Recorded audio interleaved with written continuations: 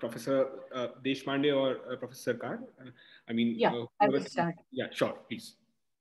Yeah. Anand, should I speak for 10-15 minutes? Will that be all right? Yes, ma'am. Because Professor Sarkar intends to have some presentation, and he's Oh, also around 15 to 20 minutes. So whatever is fine okay. for you. Yeah. Okay. No, thanks everyone for inviting me today. And especially considering the fact that I'm not really an UP expert like Neelanjan or many other colleagues. And I thought as a student of Indian democracy, perhaps I must share some of my thoughts related to the situation in UP, but also beyond that on this occasion. And another kind of temptation for me was that all these discussions, I definitely appreciate the fact that students have organized it, and I thought that I must participate because it's a students' initiative. But also because of the fact that most of these discussions, although we are talking about a, in quotes, backward state like Uttar Pradesh, many of our discussions remain Delhi centric, and the scholars from periphery like Pune or other places are not really part of it. So I thought that I may use this opportunity to talk to Delhiites. Um, I think although today's discussion is mainly about UP and also in the context of the elections, the upcoming elections scheduled in 2022, um, I thought that still there are three issues that we implicitly sort of want to discuss around the patterns of Dalit vote in UP. Um, One is what is the nature of Dalit vote there so far, and what what can we how what can we generalize on around it. The other issue is about the overall nature of Dalit politics, which has deep connections with the way in which Dalit citizens have been voting in elections. And finally, I thought that it is also implicitly there the context of Dalit politics, which is really the context of Indian democracy that we are talking about. Of course, I am not going to speak much on that part, at least in the initial presentation or initial this sharing with you. But maybe perhaps we can take up those issues about Indian democracy and the connection between the Dalit politics and in the context in which it has to operate at some level during our discussion. So in the course of discussion, we may touch upon some of these issues. So first of all, I would like to share a few things related to the nature of Dalit vote, more particularly in UP, but also generally at the All India level and in different states. And as you know, I have been associated with, some of you might know, some of you might know that I have been associated with what we call as the National Election Studies, which are conducted by the Lokniti group located at Center for Study of Developing Societies in Delhi. So Lokniti network has been studying the nature patterns of vote generally, and also therefore patterns of Dalit vote at the All India level, as well as in various assembly elections that have taken place back since 1971, if I may go back to the first generation of NES. But there is a kind of time series, a data on time series, a timeline, data on timeline regarding the nature of vote of Dalits. And two of my colleagues actually have already written extensively on this issue. So I'm going to use their insights, of course, in presenting these couple of points before you. Professor Suhas Parshikar has written on the nature of Dalit vote in different Indian elections long back, a few years ago. And also Rahul Verma, who's a colleague with Neelanjan also, of course, and he's been working with Neelanjan on various projects. So Rahul has also written a piece where he analyzes the pattern of Dalit vote in the Lok Sabha elections, mainly using the data for Lok Sabha elections. And there is, of course, a repository of assembly election data also with the Lokniti. but I don't think I would be able to present all that data, and I don't have access also to all that data at the moment. But uh, on the basis of the NES data, the broad trends that have emerged so far regarding the nature of Dalit vote in the Indian context, I will just initially share those with you. One is that, and both these colleagues begin with this kind of a critique of the idea of reducing the voting in Indian elections to mere political sociology, reducing politics to sociology. Uh, that is what I mean by that is the sense that we tend to often explain the nature of vote and often explain the overall nature of politics in terms of certain social cleavages. And so we sort of collapse politics into social categories, more specifically into caste categories at the moment, since we are talking about the nature of Dalit vote. But there is this tendency to reduce politics to certain social cleavages, and both these colleagues have criticized that idea. And I completely share, I agree with their criticism in the sense that uh, we cannot understand politics in general, and more particularly the electoral politics, only in terms of social cleavages. So in terms of caste-based vote banks, as far as Dalit vote is concerned. And so and this is a very important insight, I think, for our discussions also, because if we try and reduce politics to sociology, if we try and reduce politics, the nature of the elections to certain social cleavages, and in case of UP and Bihar, it is always very much possible and in discussion. It is the dominant ways of discussion.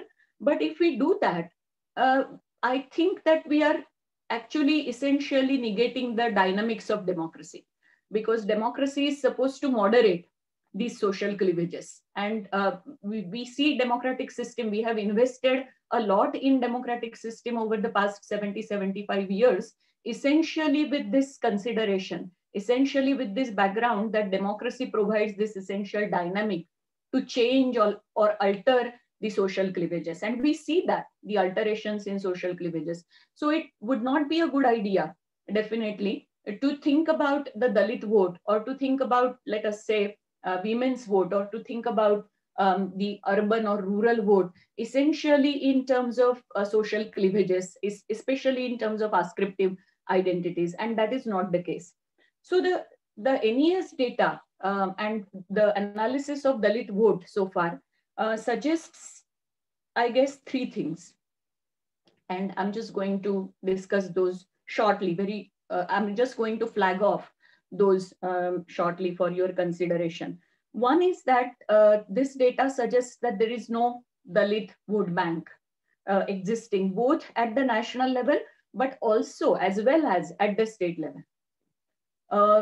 And in fact, in every election, we see a very dynamic process of voting of the Dalits and other social groups. So the Dalit vote bank doesn't exist. And instead, voting by any particular social group becomes a very complex exercise. And that there is a lot of literature on that as well, for those of you who are interested. But how the decision to vote in Indian elections especially becomes a very, and in other elections also, in the US election and at other places, but the decision to vote, how it becomes a very complex decision for any voter, and how her choices are decided in a very complex way. And therefore the explanations of voting also need to be more complicated in nature and essentially plural in nature. That is something that scholars have discussed at length. And I guess the point about non-existence of Dalit vote banks, both at the national as well as state level, should be taken into consideration as a very important starting point. Of course, the other colleagues have shown that the same is the case with Muslim vote bank. Of course, Professor Hilal Ahmed, for example, he's discussed it a lot. Or we may say that in my own work, the nature of women's vote, I have tried to complicate the nature of women's vote in Indian politics in a similar way. So that would be a very important insight, empirical insight, I would say, because it comes from the empirical data that we get access to. The other sort of a general point that emerges, a trend that emerges, or a conclusion that emerges from the NES data, is that there is a puncturing of this caste blocks, uh, both in terms of the upper castes, the OBCs, as well as the Dalits. No, the whole process of mandalization and the whole project of mandalization, in a way, imagined existence of certain caste blocks. And of course, the project of mandalization, because of the inherent anti-caste discourse in it, also imagined a certain kind of ideological unity between the Dalits and the Bahujans, between the Dalits and the other OBCs. And we know that for various socio-economic as well as structural reasons, this unity hasn't been possible at various levels. We will come back to that point if you want during the discussion. But the point is that the Dalit vote gives us a clear indication of this fact, how caste blocks are disintegrating in the post-Mandal period. And instead, we see emergence of a single caste identity and consolidation of a single caste identity, intra-Dalit, as well as this is true of other social groups as well. But more particularly, since we are talking about the Dalit politics here, and especially in the context of UP, we know that rather than caste block, emergence of caste blocks, a caste block as that of Dalits, we see emergence of single caste identities. Of course, it has very significant implications for the Dalit politics if we want to talk about that later in the later part of the discussion. The way in which it also reflects on the way in which the whole politics of social justice was, so to say, again at various levels, strategically hijacked or emptied of its content. And this is one kind of an implication of that, or it corroborates with that. And the third thing, and I will perhaps stop after that, Anant, if you permit. So the third thing that I wanted to share with you are the actual voting patterns and how Dalits have voted, both at the all India level and in UP. Maybe Neelanjan would have more details about it. But as far as the NES data is concerned, it seems that up to 2009, I mean, if we go back in history, generally up to 2009, the Congress had a major chunk of Dalit votes at the all India level. And at least to a certain extent, a certain part of the UP history, Congress had benefits of a Dalit vote. But but still, the Congress has the percentage of Dalit support, or the extent of Dalit support for the Congress, both at the national level as well as in UP, considerably, of course, reduced between 1971 to 2009, because in 1971, 40% of the Dalits at all India level had voted for the Congress, but that percentage comes down to 25%.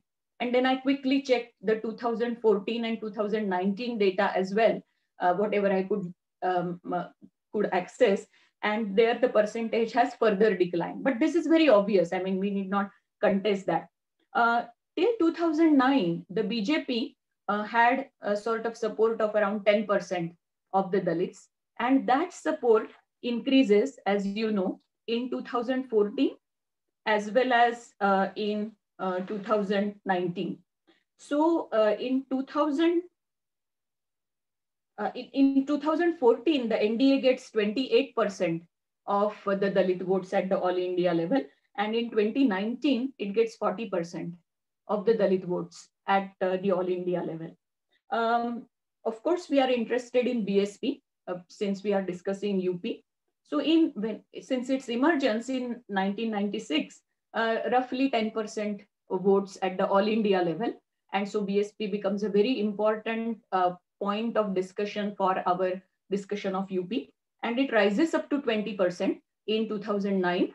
But again, in 2014 and 19, the BSP support among Dalits at the national level, and therefore also at the level of UP, the state level, declines a little bit, declines considerably.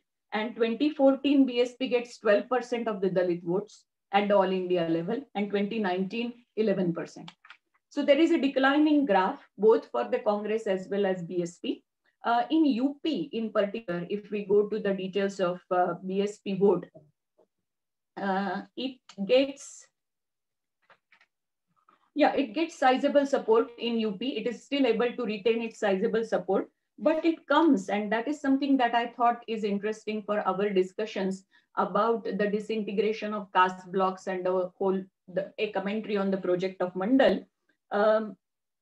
In 2014, 57% of the BSP voters, those who had voted for BSP, they come from the Jatav community. And in 2019, again,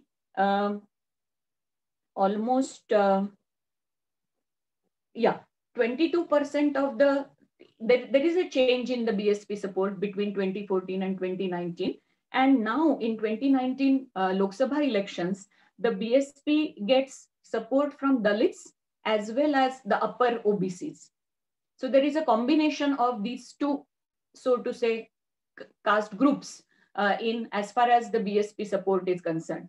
So in UP, it still gets a sizable chunk of Dalit votes, but at the same time, it also gets a sizable, its support comes from both Dalits as well as upper OBCs. So this issue of essential creation of numerical majorities, which perhaps again we may address during the course of discussion, becomes an important point for this discussion.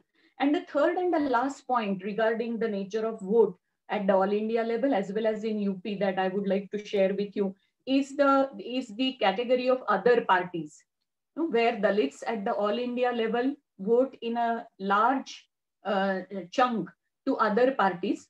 And that is not the case confined to Dalits. In fact, as Rahul has very candidly said, that the Dalit vote, we don't find any different pattern of Dalit vote compared to other social communities, or more generally, the overall pattern of voting in Indian elections. And voters move from this to that party, and voters have various considerations while voting throughout, if we look at the electoral history so far. So there you will find that many, especially since the 1990s, many social groups and many citizens, many voters have voted for other political parties, the non-national, so to say, regional political parties.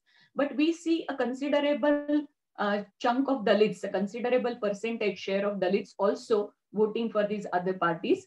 And that percentage, that share remains intact in 2014 and 2019 also, indicating a kind of dispersal of the Dalit vote compared to consolidation of certain other consolidation of vote of certain other communities, like for example the Hindus or the upper castes, etc.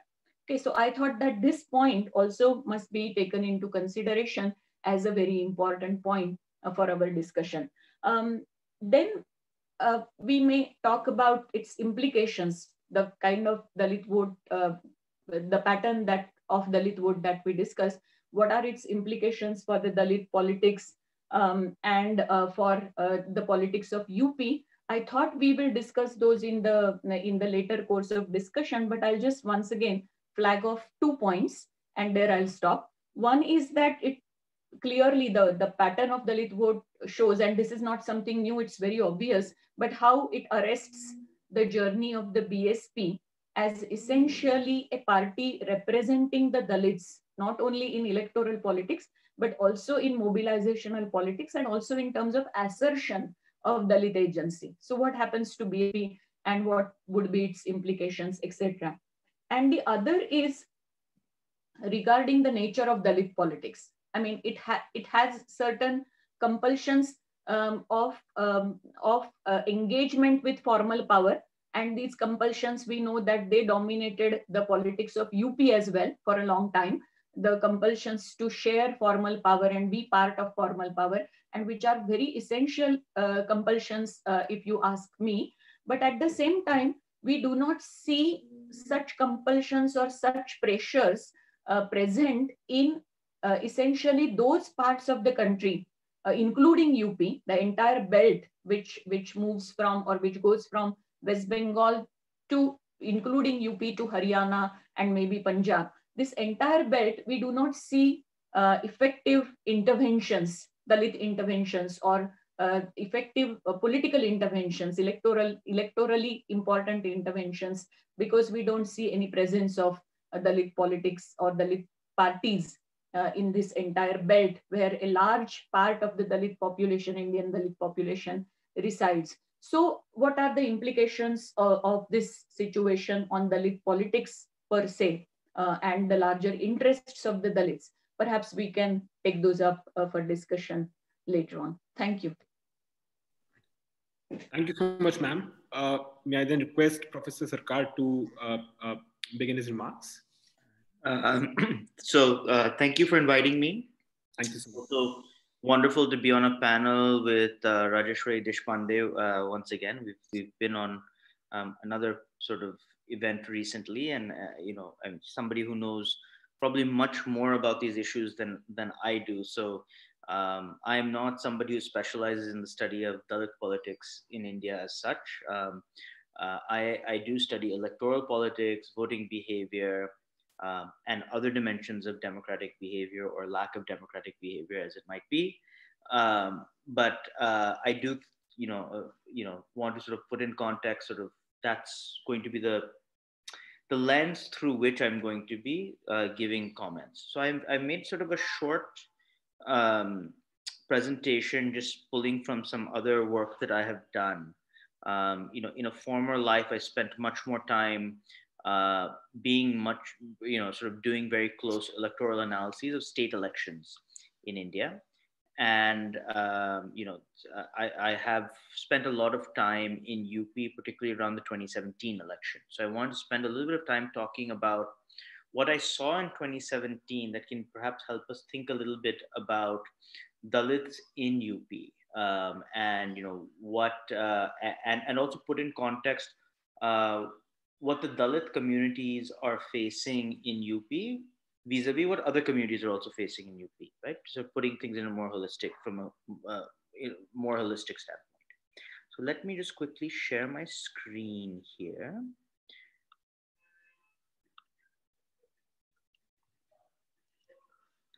Okay. All of you can see my screen? Yes, sir. Yeah. Okay, great. So as I said, I want to sort of very briefly talk about the 2017 election. And also, I've added just quickly as Professor Deshpande was speaking, I've added a couple of slides which I think bolster her point, right? I mean, I'm very much from the same school of thought as her when it comes to sort of overdetermined political sociology theories and thinking about elections. The sheer volatility we have in Indian elections tells you that politics is not as fixed as just the politics of our identities and who we may or may not be voting for. Okay, so I want to start with 2017 election results. This is a map that many of you know. It is out of the 403 seats. It is a sweep, right, for the BJP, right? Well over 300 seats the BJP has won in every corner of the country. In every corner of the country, in the national election, every corner of the state in 2017. And, this is what we have to grapple with when we think about the state of play. So anytime we think about what is the position, let's say, of the Muslim community or of Dalit communities in UP, this is the world that we're facing right now. That when we think about, electoral prospects, electoral behavior of Dalits, but also other social behavior. Now, what I've done here very quickly is broken down. So the 2017 election was a 7-phase election, right? So people voted over 7 periods. And I have broken down how the BJP had performed in the 2014 national election. As you know, the BJP swept Out of the 80 seats, 71 by BJP and 2 by allies. So 73 out of the 80 seats, parliamentary seats, were won in 2014. So looking at the strike rate, the proportion of seats the BJP won as a function of the ones they contested in the 2014 election when they swept, and in the 2017 election when they swept.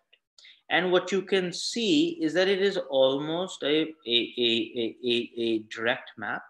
In the first 5 phases, there's little difference. The same party, the way that it performed under Modi in 2014 is how it performs under Yogi Adityanath in 2017. We do see, interestingly, some differences in the last 2 phases. These phases actually include Gorakhpur and Varanasi. So these are supposedly where Modi and Yogi Adityanath should be the strongest, but this actually is the one place where we see that actually the 2017 performance, while still high, I mean, strike rates of 80 and 67% are nothing to laugh about, lower than the sort of spectacular performance that they would have had in the 2014 national election. So this is just sort of a way of sort of thinking a little bit about regionally sort of how the BJP had performed, but also that the kinds of numbers that we're associating with for the BJP in the national election are very similar to the kind of numbers that we're associating for the BJP in the state election, right? And that has certain implications because it tells us about the kind of politics that is in play, right? So if we think about a politics in UP, when we often talk about the way that certain parties perform, the Samajwadi Party, the BSP, this is a stronghold, that's a weak area, this is Yadav dominated, that is Jatav, right? That is something that is very local, right? Very context. The fact that a state election is having patterns of electability that looks very much like a national election is a big shift, right? And it's something that we need to sort of start thinking about when we talk about UP. So I want to sort of give some sense of, sort of abstractly, what I'm going to argue is this vision of what BJP politics is, right? And why it has come to be so dominant in the context of UP and how it relates to the Dalit communities. As you notice, I've been using plurals because I will refer to the Jatav community as different than the non-Jatav community quite regularly in the analysis because the political behavior is quite different. But also, this gives us some perspective on how a certain kind of politics, and this is why I said, when I say that I'm very much thinking along the same lines as Professor Deshpande, a certain kind of politics, in some sense, no longer plays well in a state like UP, which is somewhat surprising. Right? And so here's one way of thinking about theoretically what the challenge is. So let's take a very stylized model of what people associate with, and I would agree that the politics was more complicated than this, but that people associate with what the BSP and the SP have done in Uttar Pradesh. So the stereotypical view is, for instance, for the Samajwadi Party, the Y plus M alliance, Yadavs plus Muslims. These are communities that in various ways I cater to, either with economic benefits or security benefits and so on and so forth. And in turn, they vote for me, right? A similar argument is made about BSP, right? Initially, it was about all Dalits. Now there's a view of a split within the Dalit community between the Jatav community and the non-Jatav community, which are also geographically dispersed in various ways, right? Now, what I want to sort of bring to the fore here, right? So the Yadav number is not available from the census. We do not collect data on separate jatis that are publicly available in the Indian census. But the 2011 Indian census does allow us to estimate the proportion of the other communities across UP, right? Now, what you can see, maybe the Yadavs are a little bit higher, maybe there's a miscount in the Muslim community, Dalit community, so on and so forth. But broadly, we're talking about a population that as a whole numbers less than 50% of the total UP population. And that is being split between 2 parties, right?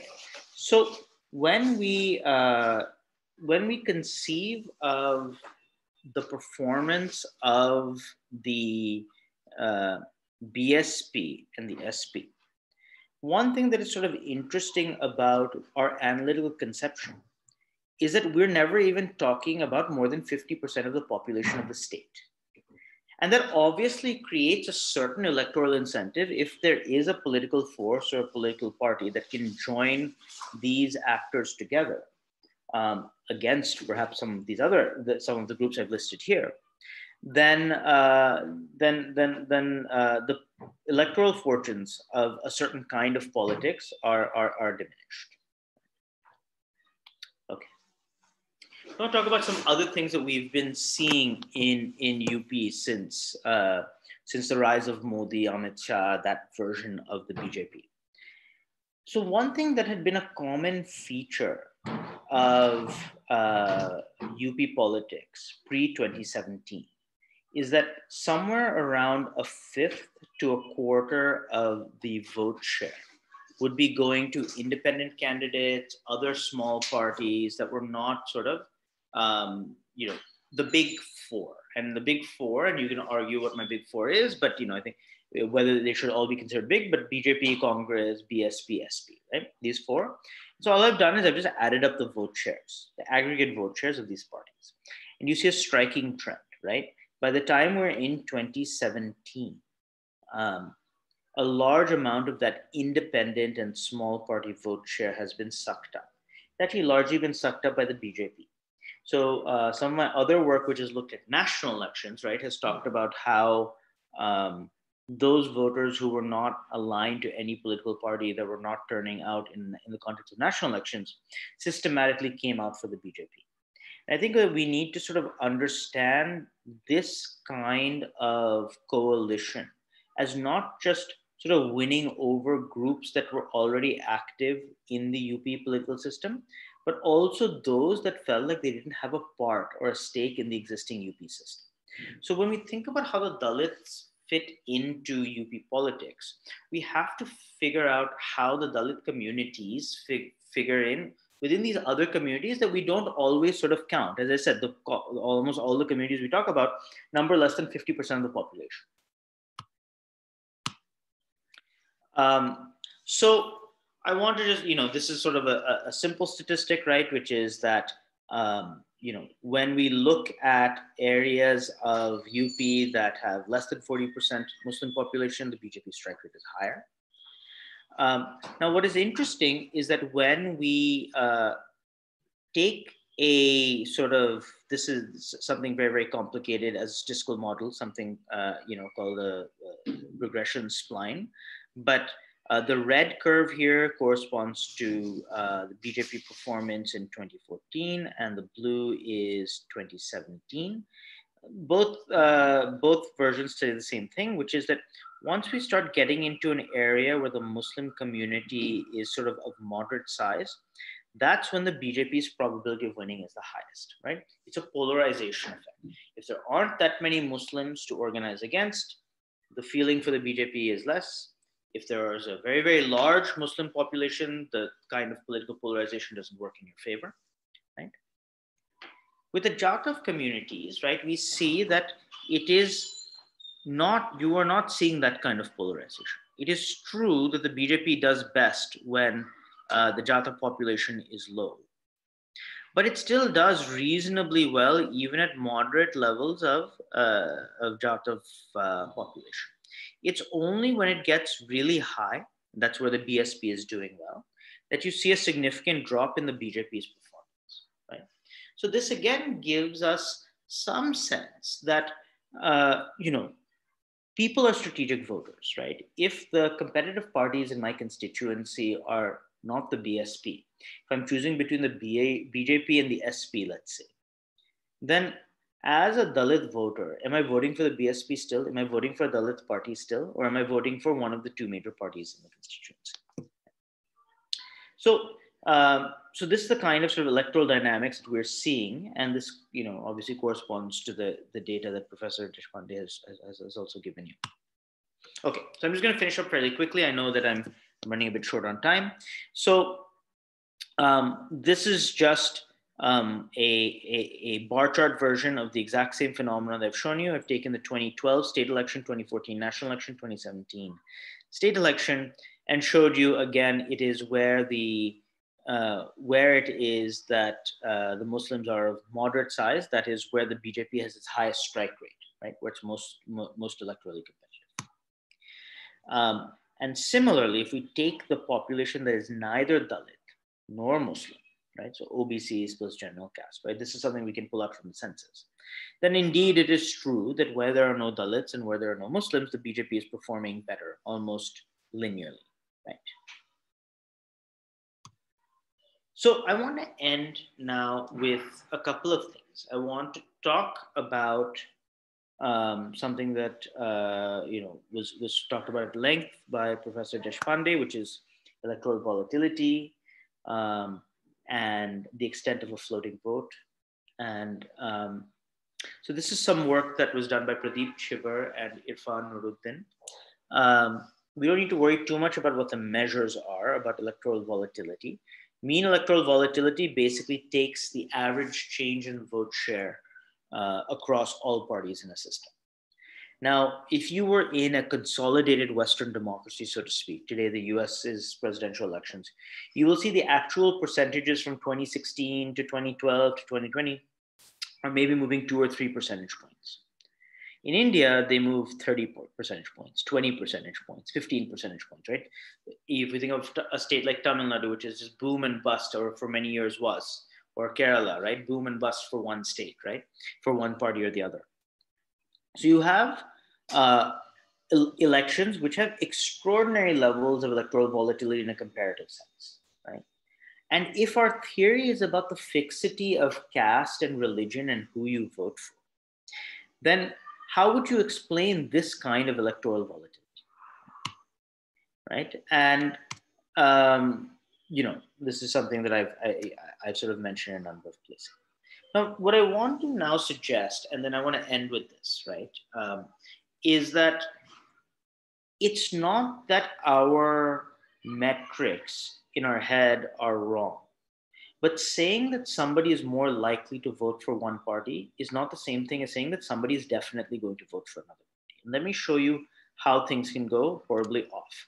Now, this is some data that I have from the 2014 national election, a survey that I was involved in. Right. Now, it is always true. This is looking at 2009 national data and 2014 national data, right? So national elections. Now, it is always true that upper castes are more likely to vote for the NDA than the OBCs, than the SCs, right? But look at the shifts between 2009 and 2014 for voting for the BJP or NDA, right? In every community, there's a large shift towards the BJP. So simply making the statement that being from a particular community makes you much more likely to vote for a political party does not explain all of the electoral dynamics, because when you're seeing these kinds of shifts within larger caste categories, I admit, but if you do smaller caste categories, you'll see the same thing. It doesn't take seriously the amount of floating vote within each community, right? So even if it is likely the Yadavs are more likely to vote for the Samajwadi Party, it doesn't mean that a significant proportion of the Yadavs are not voting for other parties. And when you go to the ground, or when you are a reporter, if the population of Yadavs voting for the BJP goes from 80% to 65%, right? That's something that'll be almost imperceptible to you in interviews. How many people would you have to meet to be able to pick up those kinds of numbers? But actually, in terms of vote share, that will be a huge shift in all across UP, right? So, I think it is important for us to sort of understand that there is that kind of ethnic dynamic, right, and floating dynamic when it comes to electoral politics in UP. Right?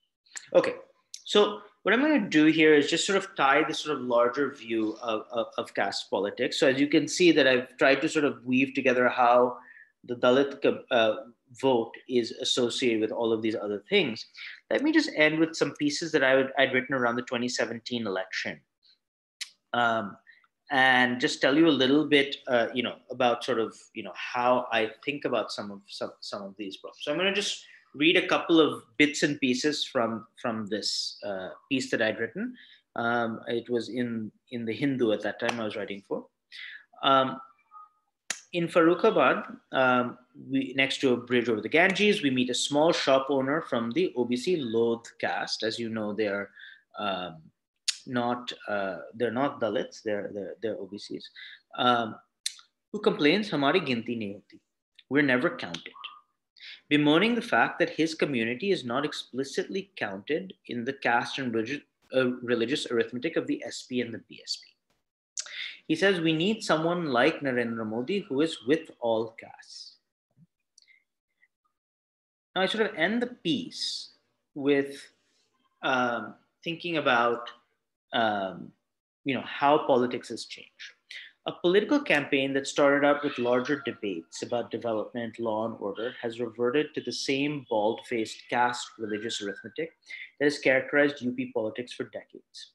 But the arithmetic is driven by the exact opposite phenomenon as the 1990s, a desire to remove caste and religion as the basis for economic distribution, rather than the explicit assertion of it, as in the 1990s. It's a stark reminder that politics has a way of eventually catching up with political science. While Jatavs, Muslims, and Yadavs are numerically large groups, even combined, they are far from a majority of the population of UP, and these groups largely split their support between two parties. In the long run, a party logic that only distributes to a small, defined, small fraction of the population cannot sustain the broad coalitions across caste and religion required to win elections. It's a principle that is showing its teeth at a most inconvenient time for the sum of it. Now, I want to sort of take this back in this last 30 seconds. Like, what does this tell us about Dalit politics? What does this tell us about Chandrasekhar Azad? What does this tell us about Mayawati? It has never been the case in UP that you can win with one community or two communities, or thinking about adding just Muslims and Dalits or so on and so forth. So even in the heyday of SP and BSP competition, it was always the case that social communities that were broadly not aligned with any of these logics were voting for one party or the other. Right? And there were ways of sort of winning them. So when we sort of think about the rise of Dalit politics, or maybe a new rise of Dalit politics in UP, we have to figure out how does it fit into this picture of into a larger electoral coalition that doesn't invite a backlash like what we're seeing in UP today.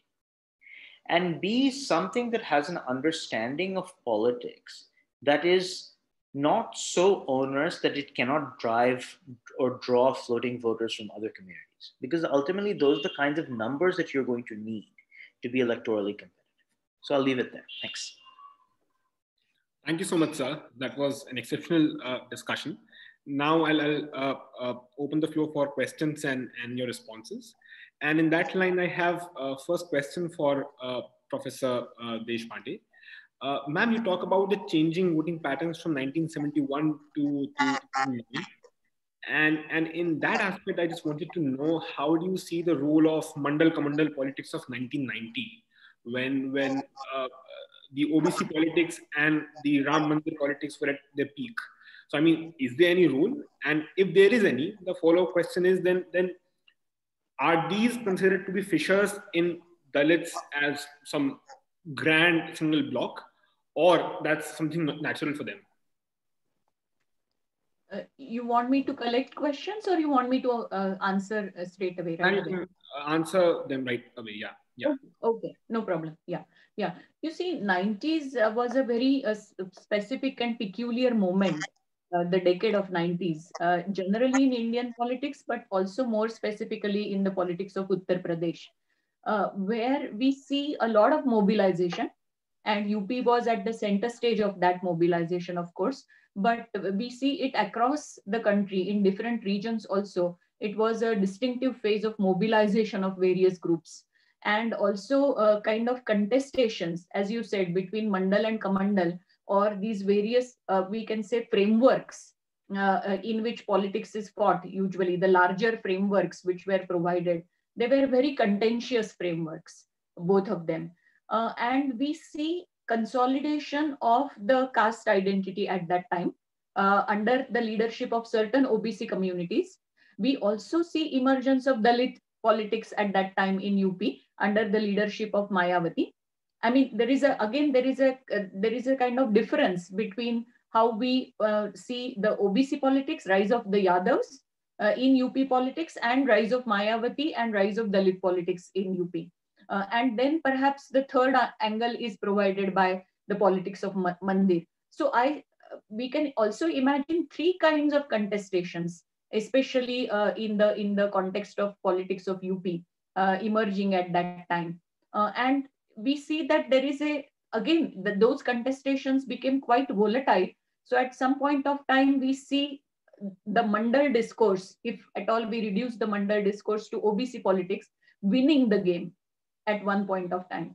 And then we see the Dalit politics, which was a subtext, so to say, also a subtext of the Mandal politics. And Mandal politics, in a way, ideologically imagined that these two versions of politics would come together, really. But we see those opposed to each other in case of UP, and that winning the game at some point of time. But we also see gradual transfer, gradual shift of voters from, let us say, the Mandal fold, the fold of these parties which upheld Mandal discourse, to the Hindu fold, Hindutva fold, the Hindutva ideology. Because 1996 elections and 1998 elections at the national level had this very clear shift of voters towards the BJP, and the OBC voters shifted to BJP.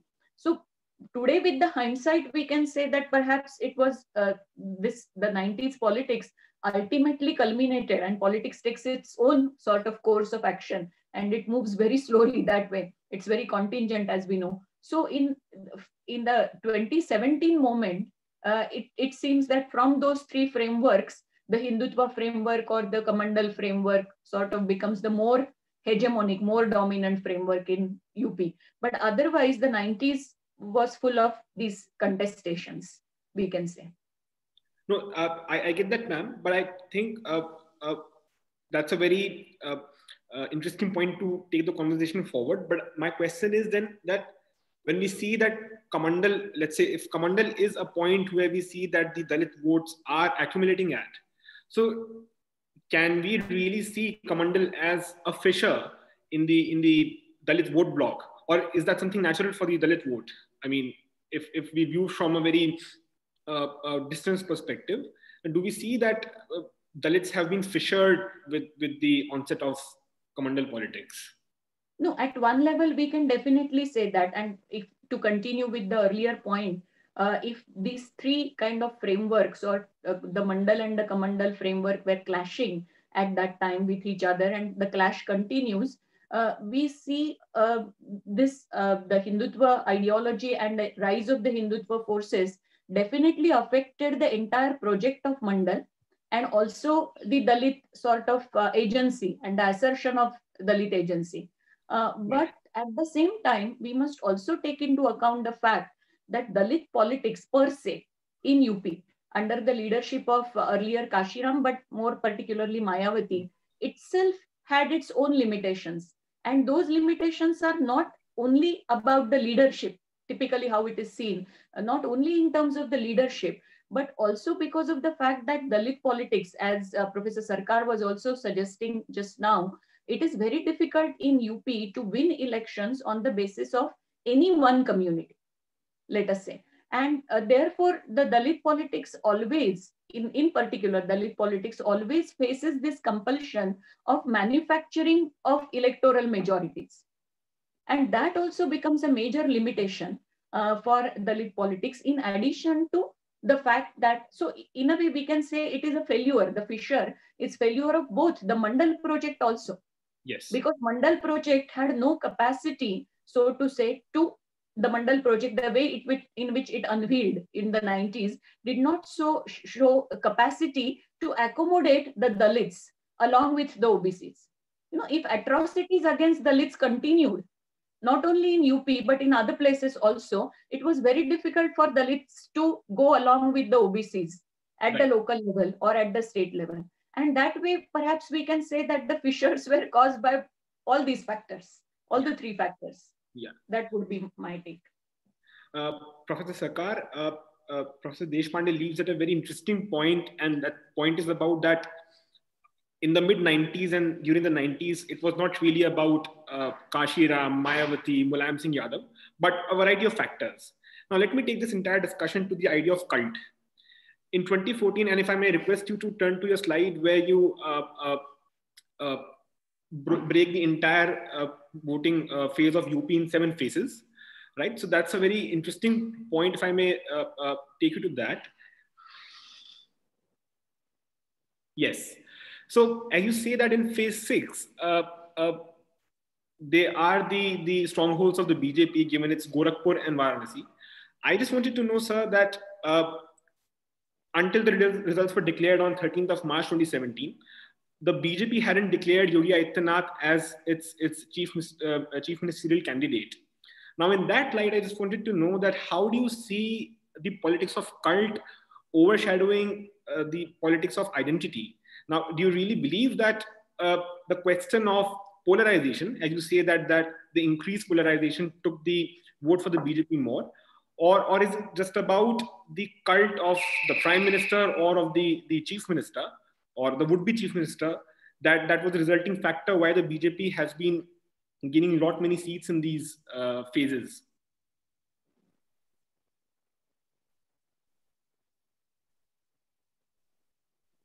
Let me answer in a slightly complex way, right? So, I've been writing recently about how one of the terms that we should think about the current phase of politics in is through the idea of vishwas, right? The idea of belief in your leader.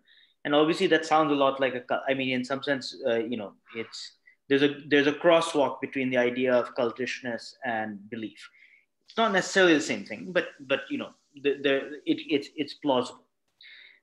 Why it's important is that it changes the way in which demands are made in the system, right? So our typical view of democratic political accountability is that there are bottom-up issues. People vote for issues that they believe in. When politicians don't deliver, they throw them out, they move them. In a world in which you trust somebody to represent you and your group and your identity and everything about you, you also let that person frame issues for you. And so the argument is more about how do we get to that stage. But certainly that is a factor that exists in national politics in India today. It exists in UP. I mean, we did hear Yogi Adityanath's name a lot even before he was, explicitly given the chief ministership. And, I think we should understand this in a few different ways. So one is that it is a fairly old technique to sort of bump up the religious polarization as a way of sort of cutting down on sort of caste divisions. This is something Paul Brass has written about. I mean, this is something we've seen in the literature a lot. So in that sense, it's not extraordinary that a polarizing figure or a polarizing kind of politics might sort of change, sort of weaken certain kinds of caste divisions that existed between Hindus.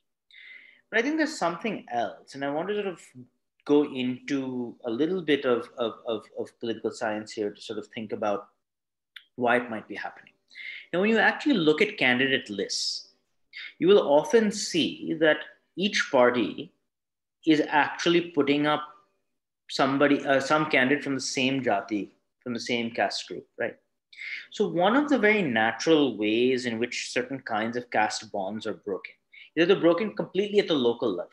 So while there might be this superstructure that BJP represents this, BSP represents that, so on and so forth, locally, caste politics can still be and often is an orienting principle of life in UP. Right? So the two are not incompatible. The third thing, right, when we think about the rise of a certain kind of Dalit politics and why it may or may not fail, and this is an argument that has been made most recently by Francesca Resum Jensenius, but It's actually an old Ambedkar argument, right? Which is that reservation has a huge limitation, which is that you have to win the election in a constituency where the majority of the people are not Dalit. So, to what extent can a Dalit politician or any party that is representing Dalit issues actually win at the constituency level, given the kind of electoral architecture we have, as opposed to separate electorates, right? In which case you can have a politician representing Dalit interests.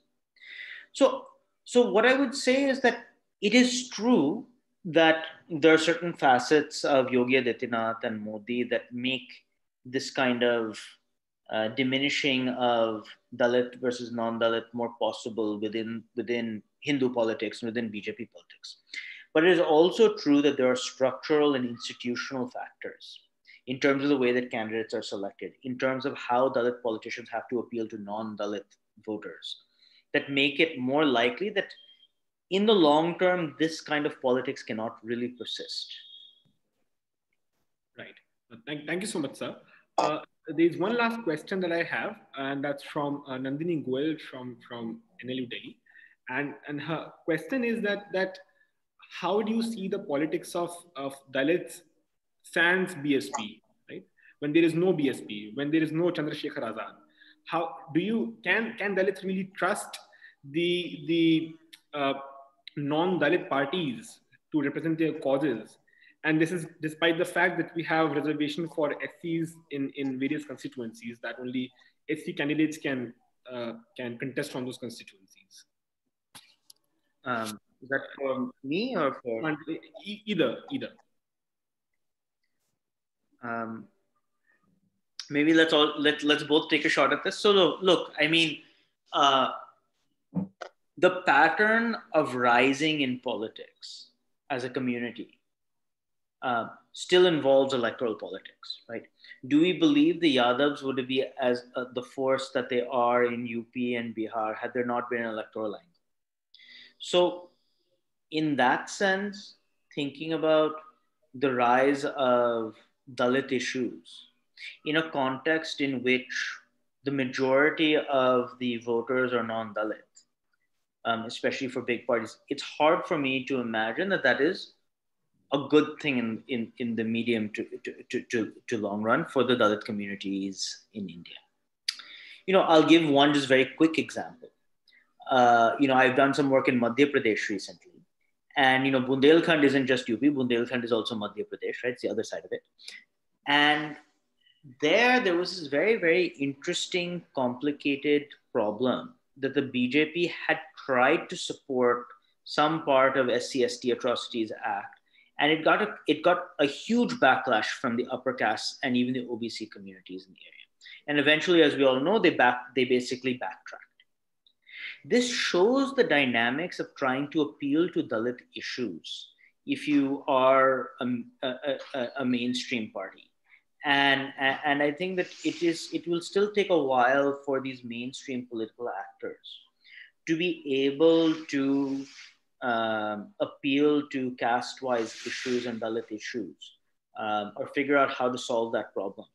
Given that you have an electorate that, let's not pretend here, right? We can talk about politicians playing all kinds of colors, but on the ground, life is still not very good for Dalits in India, right? And there is a lot of, sort of caste hegemony on the ground. And it's very, very hard to break that, right? If you're seeking votes. Professor Deshpande? Yeah. No, the very first thing I would like to share with Nandini is that although certain parties and very rightfully claim to represent the Dalit interests, Dalit voters have always voted for the so-called non-Dalit political parties as well. And that's why I said that earlier, if it was the Congress, now a sizable chunk of the Dalit voters have also been voting for the BJP. And I'll give you an example from Maharashtra, where the intra-Dalit divisions operate also as very significant divisions. And that is not confined to Maharashtra only, but also in UP, also at other places, the intra-Dalit divisions also operate in politics. And as a result of which, those Dalits, particularly in Maharashtra, you might know that the Buddhist Dalit identity is politically a more assertive identity. Um, but there has been an unfortunate division between the Hindu Dalits and the Buddhist Dalits, and they have been typically voting for different political parties. And if you look at again Maharashtra's case, the RPI in Maharashtra, which claims to represent the Dalits of Maharashtra, um, is not a very popular party, even among the Dalit voters. If you consider the percentage of votes and the support that they get. So, in that sense, this poses a very important puzzle that the Dalit parties, so to say, need to address whether they are really able to represent the entire Dalit community, especially after this rise of the single caste identity in the post Mandal phase. So within Dalits, then every caste demands certain kind of quota for itself. The famous Mala Madiga debate also, you must be aware of that. So in that sense, it becomes a huge challenge to talk about Dalit interests. And at the moment, unfortunately, again, the parties that claim to represent the Dalit interests are not able to address this challenge successfully or effectively. And that I see as a very important issue, and that we need to discuss. But yes, Dalits have been voting for the non-Dalit political parties, and that again will have significant implications on the nature of Dalit politics that we would have. Absolutely. No, thank you so much, ma'am and sir. It was an exceptional discussion. And I'm sure that the points that you've raised leave our audience with a considerable food for thought for 2022. And we look forward to having you with us soon before 2022. Thank you so much. Thank you. Yeah, thanks, Anand. Thanks, everybody. Thank you so much. Thanks, Professor Sircar. Thank you, Professor Deshpande.